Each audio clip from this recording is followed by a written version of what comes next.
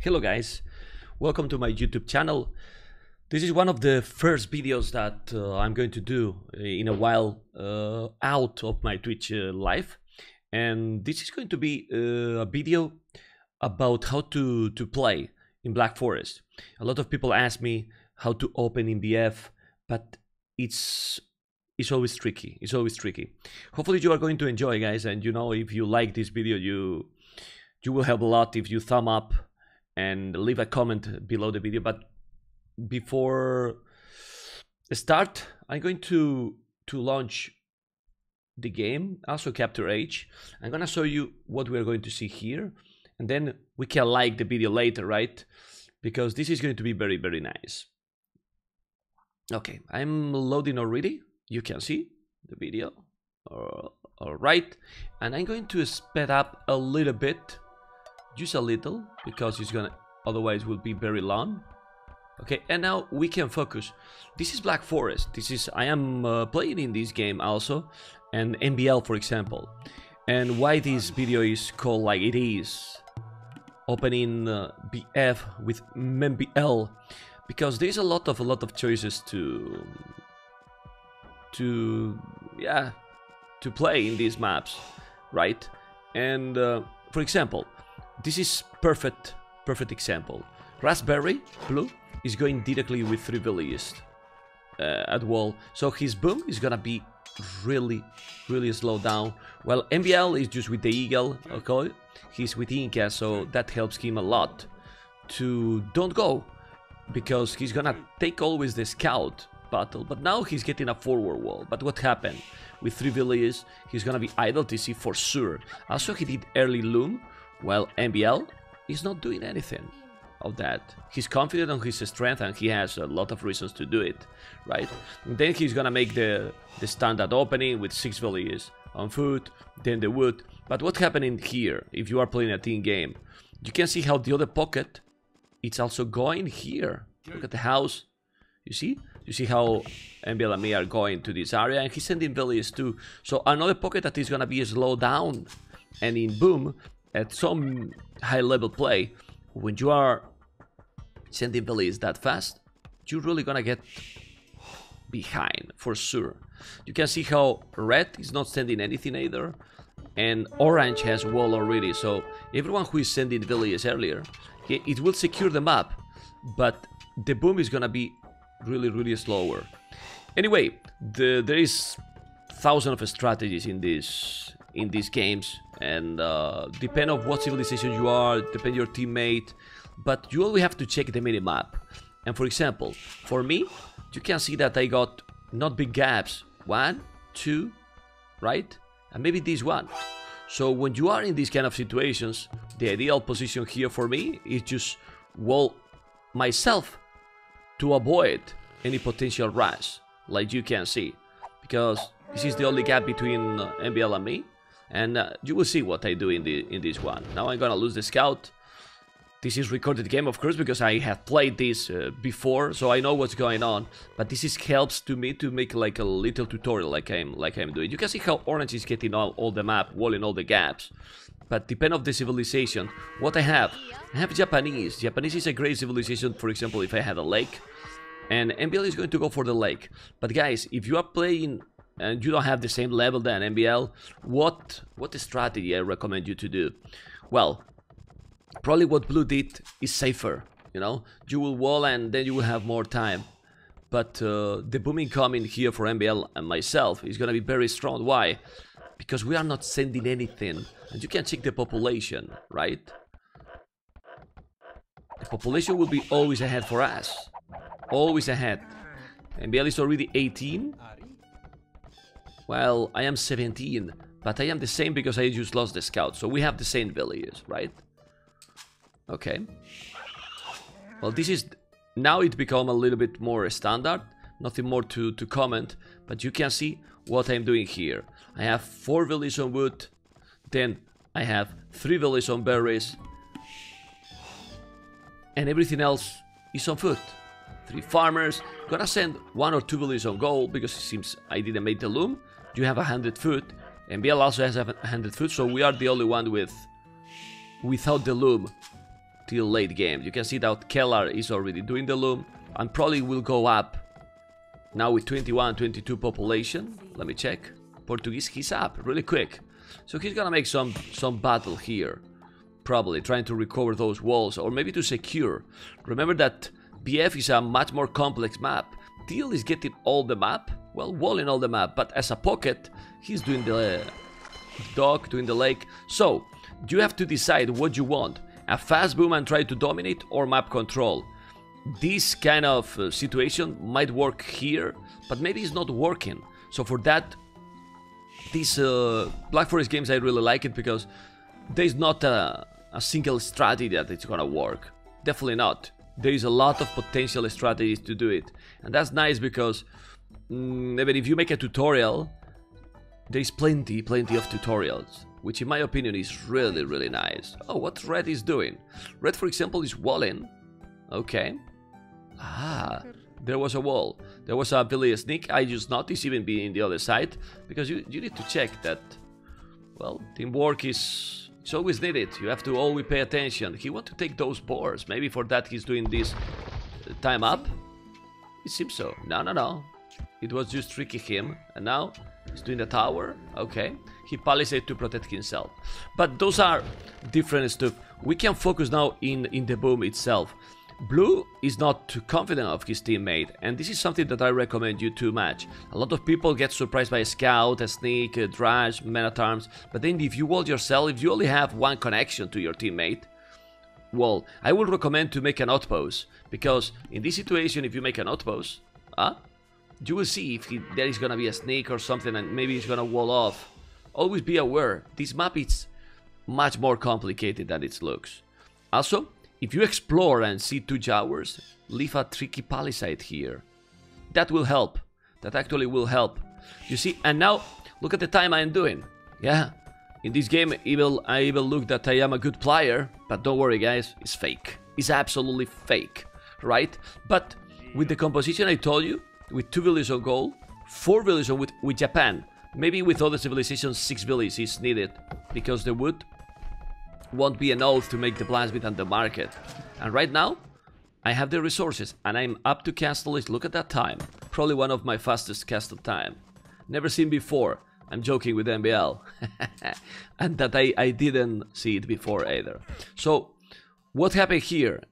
MBL also is taking a risk. Imagine if blue is now coming, or teal going to sneak. He's not walling anything. And this is, of course, a good way to boom and dominate booming. But if the other team is rushing, then what? So, in this kind of situation, what is my advice for you guys? If you want to play and be safe more or less in this map, now I will go wall with only one village. If he got the eagle, I don't know, the eagle I think he lost it because it was inside. But if you got your scout in your base, just go send and defending ward that village palisade wall. Or a stone wall maybe. But MBL is mining gold. Yeah, for that reason, look what he's doing. In case that he's getting rash, he's walling off me out. Not walling off because he's doing a palisade yet, but protecting, you know. And now, just look what I did. I sent it one village. I got lucky because the jaguars were there, but I walled myself here. Now I have some deers there. Hopefully I will notice soon. And probably those two passages will be nice to palisade. They are walling all everything. And now the big battle, well, they made some towers. So we can scroll up and I will show you what happened in this game. The times, you can see the different times. MBL is not that fast according to blue. But why? Because MBL got right now 35 population. He even got the scout up and he got 30. So he's faster than his opponent with 5 population more. And MBL is not faster because he did the fishing ships, you know. About the fish, always dock if there is 3 short fish. If there is less than 3, don't do it. Really, don't do it. Well, I will scroll up because this is a good opening, but like I'm telling you, this is very risky to do it what MBL did. For me, it's safer because I am pocket, you can see that I have already 3 town centers in minute 16, which is great, so I'm doing a very nice boom. And I wall a little bit here, didn't cost me too much resources. And here, well, I have the TC, so even if I'm getting raided, I will gather the villages, but only one gap. But here, you can see, he's exploring, and membl is taking a big risk. Imagine if the opponent were, for example, Spanish. But you can see it's Turks, and the Turks, look what he's doing. He's coming here to make a castle. I think we could scroll faster a little bit. Yeah, like 80%, because the purpose of this video is about the map control, you know? Look what membl is doing. He's doing here at town center, right? With the goal, now he's gonna palisade. The others are just standard booming. Yeah, here's some towers, we'll wall. And now you have to wall. Map control, man. The map control, he's trying to get it. But definitely, the boom from membl and me, it seems to be stronger, right? Much stronger. Let's check here. You can see village down also for the players. Attackers is in Castle Age with 1. Also, he did fishing ship. For that, his population is strong. But probably his town center, you see the difference with the TCs? He still have 1 town center only, which is not ideal in this situation. And now he's gonna try to attack here. What will happen in this situation? If you don't make enough damage, then you might be behind in economy. Really behind. Okay? Anyway, the purpose is there is different situations when you play this map, and you can see now he deleted just to see what's going on. Yeah, and membl is taking a risk, but the players respect the others. But remember, you are not membl, I'm not membl either. If I wasn't pocket, I would probably have walled this already with the stone walls, right? Maybe it's not the best choice, it depends. To send village super early in the game. Why? Because if you get a really forward wall, but your opponent got siege on civilizations, they can cut later. Also, you can cut with honors in Warlord Kingdoms, remember? So pay attention. Pay really attention. But sending village too early is always complicated. He's doing TCs in top of those hills, like you can see, but he's getting rash. Right? But membl is still fine. 60 population, I am with 57, doing the 4 town center, and they are walling here. And walling more and more. Well, they are well defended. The boom is good. But you can see, guys, that if you don't make now damage, and with Mangonel without knights you can raid, so he's trying, you will be really behind in economy. So guys, remember, main goal here, don't fall behind in economy. How to do that? If the map is too open, really, if it's too open, I wouldn't send villages early. I will just go a little bit with the economy and wait that your opponent is doing. If he's walling like he did, well, then you go after and wall up. Yeah, I mean, membl wouldn't lose too much. He's being a little bit confident here, you know, and depending on the situation, that can cost you a lot of games, you know. Also, membl is super fast, so let's think about normal players, right? He's going with 2 mangonels, so you can see that he's getting rash. But he's still ahead in population. I am really ahead in population too, as a pocket. So he won't have a problem. Not for now. You can see this. He's really good with the mangonels. Great. And this only makes me feel right on what I'm talking. Now he lost a few villagers. He did the loom. He's did it. And now a siege was up on top of that hill, and you can see how he's microing. But now you can see my boom is really smooth. But even like that, even under the pressure, he's still being ahead in population to me. Well, the fishing ship probably. Village is pretty much the same. Yeah, well, we can see 85, 86. We are the same. But still, they only made mangonels. Imagine if they did, one of the players did knights and the other siege. Now he's doing the barrack. But they're going to be behind in economy. Definitely they're going to be behind. Now in the other side they are protecting with castle. Of course we are ahead in economy. You can see here now the castle. I'm coming to help MBL. And after this, they stop the rush. Why? Because they know they are behind. I am going to Imperial, and he has mangonels already, monastery. So pretty much, according to how to open and how to play in BF, I think it's pretty clear what I'm trying to show in this YouTube video, right? Yeah, you always have to check the minimap and decide also the civilization, because imagine that you are not Incas or you are a weaker civilization versus crazy strong civilization in Imperial. You might want to get some forward walls, right? Yeah, but I think that going too early with villagers is very tricky and very dangerous. Depends on the situation, right? But it's very, very dangerous. I'd rather prefer to don't send villagers, and if you want to recover the walls, go up fast, right? Go up fast and then try to recover with towers, with some men-at-arms. But now look at the castle he's doing blue. Okay. I'm already there with some army. But you can see the population difference is there. But the most important is the timing. I am already Imperial Age well blue, and Teal will be 3 minutes behind than me and MBL. I'm doing the lead samurais already when they are not yet in Imperial. So, do you think it was worthy?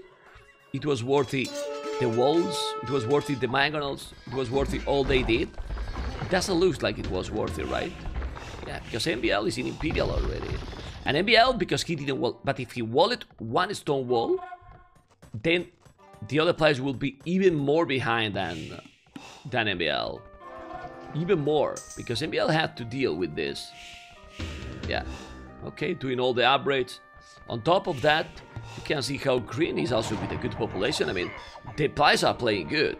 Like, they are controlling 2 castles and still even going to Imperial 2 with over 100 villagers. A really good play there by green, but by everyone, you know. They're doing army, not doing the full boom, but manage the economy perfect. You can see the castle here, but now, with the advantage we had, what MBL is going to do is Onagers. He's gonna cut. You can also read here in the chat. Okay. And, well, basically, the purpose of this video, it is done. Now we're going to see the end of the video, because you probably want to see how the game finished and how and who is winning. But you can notice the big difference, the timing. You can analyze this video yourself. With Capture Age, you can see absolutely everything, because you can see the wood, the food, the gold, the stone. And now you can see how with the trebuchets we are taking the castles down, have the samurais, and doing all the upgrades there. You can see it there. MBL is doing the uprooting. Uprooting is a special upgrade that it's only happened on this BlackForest special map, no Kudalian vision, because we made in this map that the owners cannot cut by default. You need to make that upgrade that is basically cost like a siege owner upgrade, and then it lets the owners cut again. You can see how MBL is just going to start to cut there, and then we'll go straight into the middle. Yeah, but from there, even if the other players has good population, because they are good players, they fall behind, and being aggressive, it gives a lot of games, you know. And civilizations, we have Incas, Japanese, Britons, and Portuguese. While they have Turks, a really strong civilization. Well, against Britons, he's not that great, probably. But then they have Teutons and Malians, siege owner civilizations that if you go to late game, that can be a big problem. But now, Teal will get a big surprise. I will put the fog of war, and for now, he cannot see anything. But look what is happening here. Surprise, amigos. Surprise. And now, look. Elite Kamayuks, also towers, castle, bomber cannon, the least samurais. Yeah. And now I have 44 army, MBL 47, but look at the others. Almost no army at all. Why? Because of the boom we were talking in the start. Yeah, he has few bomber cannons there to defend. But now we are in the middle, they cannot trade properly, and the destruction starts to be real. They still high population, yeah, but it's big problems here. Big problems. So, conclusion to this game, to this video. if you want to make a huge boom, don't send villages forward that fast. But you saw here what happened. MBL took a risk and he didn't pay off that risk because he's a great player. But if you are playing, I recommend you to wall. Don't do what he did, because then you can be big problems. Really big problems. Yeah. But now the towers in the middle doing an amazing job here. The other side they have paladins, but they are walling. Not at all, but he has a lot of halberdiers, so he's fine. And there's a lot of traps, lombos here, but we focus here. Now we got the map control.